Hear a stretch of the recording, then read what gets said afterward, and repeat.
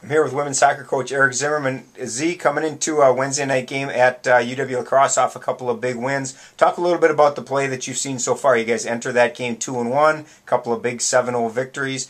Offensively doing very well. Yeah, creating a lot of opportunities, getting a lot of people involved. So we come in against UWL tomorrow feeling pretty good about ourselves. Tomorrow will be a much different, much stronger test for us, though. So. You know, obviously it's been kind of a progression for you. These first three games, kind of you could almost look at as a preseason, so to speak, with La Crosse being a little bit better competition.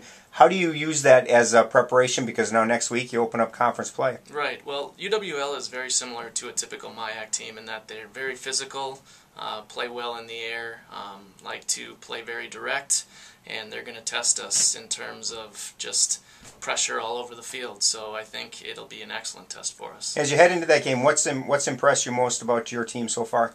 I think just the chemistry that we've built to this point. You know, despite the loss against UW River Falls, we had a very good, successful weekend, and I'm just happy that we're feeling good about ourselves at this point, and we feel like we can compete with just about everybody. Obviously, you look at those last two games, you've got a lot of goal scoring. You got played very well defensively, not giving up a goal. As you head into Wednesday night, is there a concern? Is there something that you want to see your team do a little bit better? Well, I know against the defense that we're going to see with UWL, I want to see us to be able to continue to be dangerous in the final third and create some chances. I know they play a different type of style in the back defensively, so that'll be a good test for us as well.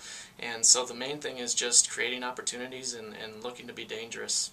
Sounds good. 7 o'clock Wednesday night at UW La Crosse. Good luck. Thank you.